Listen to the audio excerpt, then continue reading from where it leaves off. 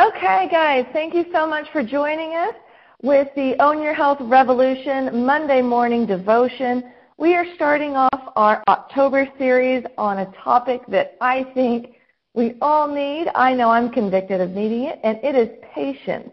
Now, we get tested with patience every single day, from your drive to work or traffic, in your relationships, your marriage, dealing with children, your friendships, and business especially, and definitely at our jobs with our coworkers, teachers, and whenever I was thinking about this at our jobs, something that the teachers especially, I can't imagine how your patience is tested all day, every day. And whenever we're tested with our patience, I definitely feel myself saying this, that we often feel justified in our reaction when we're not being patient. Whenever we have a sense of, I know for me, something especially is whenever my time is being wasted and our patience gets pushed and stretched, definitely I feel justified whenever I feel like my time is being wasted, because for me, time is precious. Or if you're feeling like you're not being treated fairly, and it's just very common. I know just this weekend I was trying to be efficient at what we were doing, and we needed to move fast. And a very dear person I was speaking to, my husband, he was telling me something, and he had a hard time putting his thoughts together because we needed to eat. And so anytime our blood sugar is low, we just don't think 100% accurately. So he couldn't get his words out what he wanted to say. And my blood sugar was low, and I was irritable. And I was sitting here thinking, spit it out. I got things to do. And so that's just one small thing of how my patience has been tested just over the last 24 hours. But even whenever we are waiting to land the job, or we're not getting hired, and we've interviewed with different places. I know that's been something that people have struggled with, or even infertility. That's been something that people have struggled with, as far as just be patient. Because I know I'm irritated and annoyed, and I feel like it's okay to start getting impatient. But as believers in Christ, we're called to act differently from the rest of the world. In Romans 12:2, do not be conformed to this world, but be transformed by the renewal of your mind, that by testing you may discern what is the will of God and what is good and acceptable and perfect. And so being patient when patience is not deserved is part of that very difference.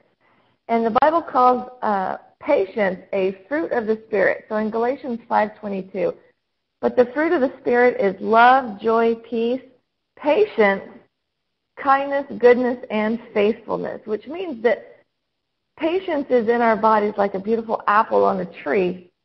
And because of the Holy Spirit, we can choose to use patience.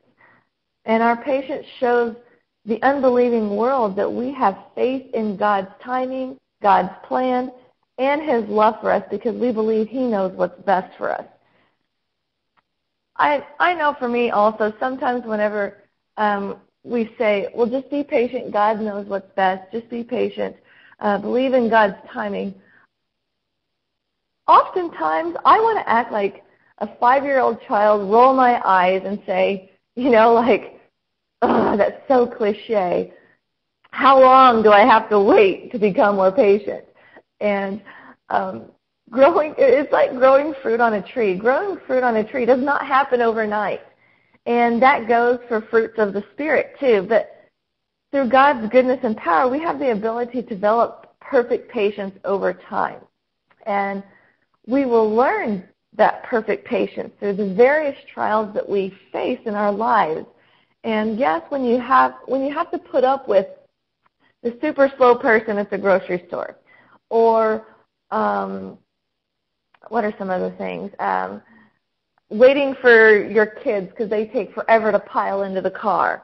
Or for me, being patient enough to hearing someone's story, whether it's my husband trying to mention something like the story I mentioned earlier, or maybe it's my grandmother telling me the same story for the 100th time. How beautiful that could be, that moment, just to slow down and enjoy that moment, because I might not ever have that moment again.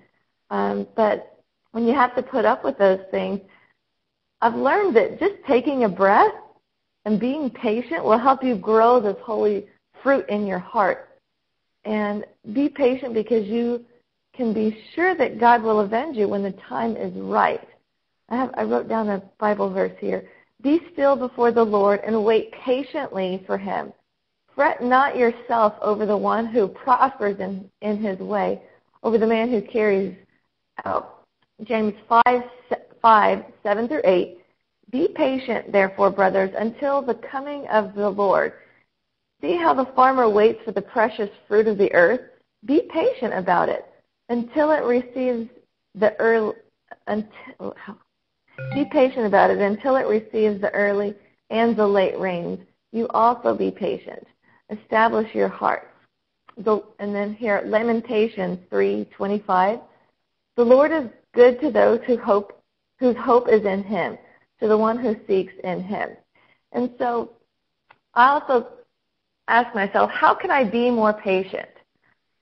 This is something that I struggle with because not only, just like the way of the world, we want it now, but I've got things to do, and I know for myself, action, I want to hustle and I want action every day. So sometimes I get caught up in, okay, well, I'm just going to do more, whenever I need to really just kind of take a breath, take a moment, and let God do it. And what I realize is every time I just sit still for a moment and look up and look to God, things are so much easier, and I don't have to be running in circles. And so just take a breath and maybe close your eyes for a few seconds, count backwards from 10, and it can be tough to focus on patience in certain times, because some of these times where we're trying to be patient, it's charged emotionally as well. And so to remove your brain from the frustration in the situation can help a lot. And in every situation, it's going to be different. So try not to let yourself get frustrated if you're having a hard time doing this. And the point is to keep trying. And here, I want to give you a few steps to help you kind of take a step back and work on your patience and work on looking to God. So the first step is to give thanks.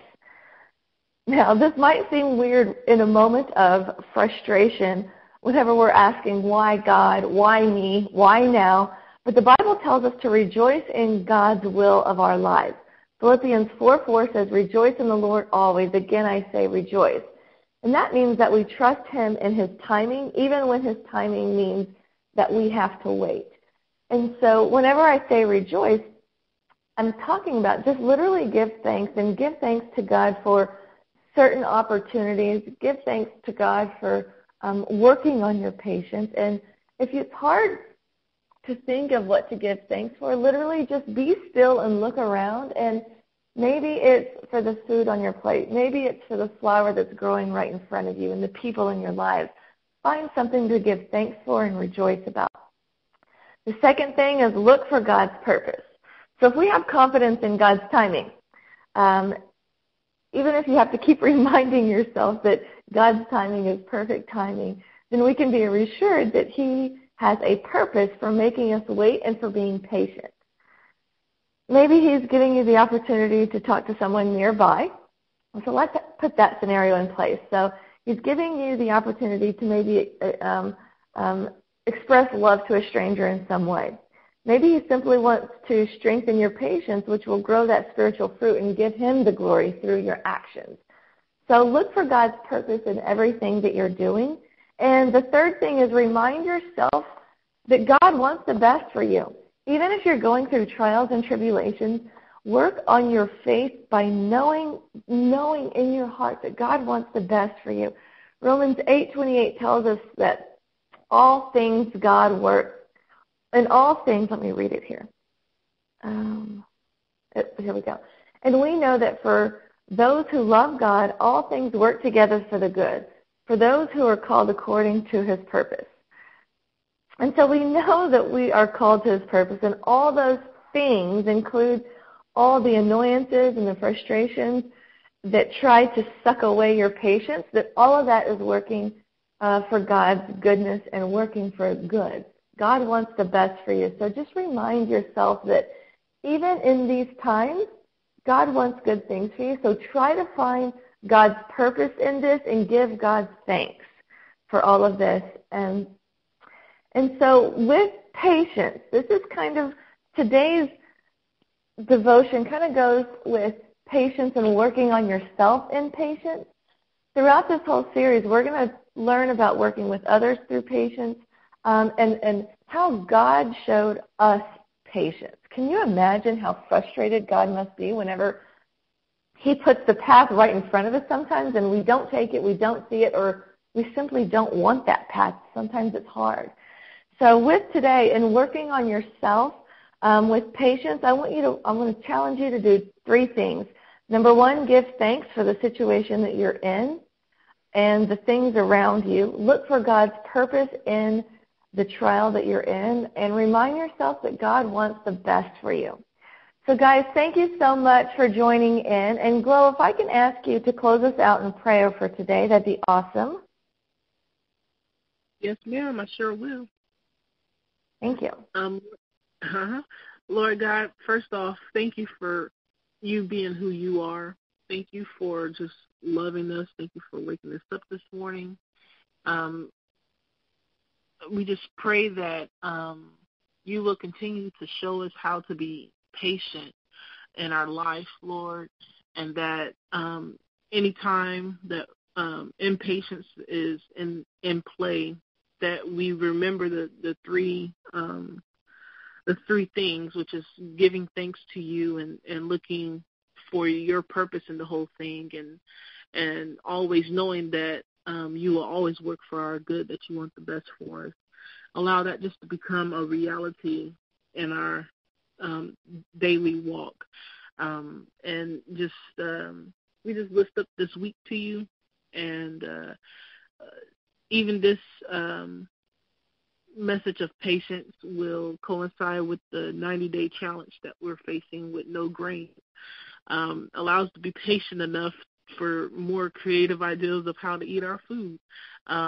Because first off, we know that you want us to live longer, and we know that this will work good for our bodies. So that's 2 of the things, and we give thanks because you set this aside for us to do. So even in the little small things like that, allow us to be patient so we can see the big picture that you have in store for us. And I lift up every last one of the people who is on this call and in the group, that you will just continue to show up and be that strong tower that you are, and that we can always trust and rely on you always in everything. And we just give your name all praise and all glory in Jesus' name. Amen. Amen. Thank you so much, Glo. And just as a reminder to you guys, we do these Monday morning devotions every Monday morning at 7:13 a.m. On our 2nd week of October, Gloria Strait is going to be leading us in our second devotion of our series of patience. And what else do I want to say? I think that's it. Thank you so much for joining us. I'm Dr. Hollen Meyer, and we'll see you next Monday.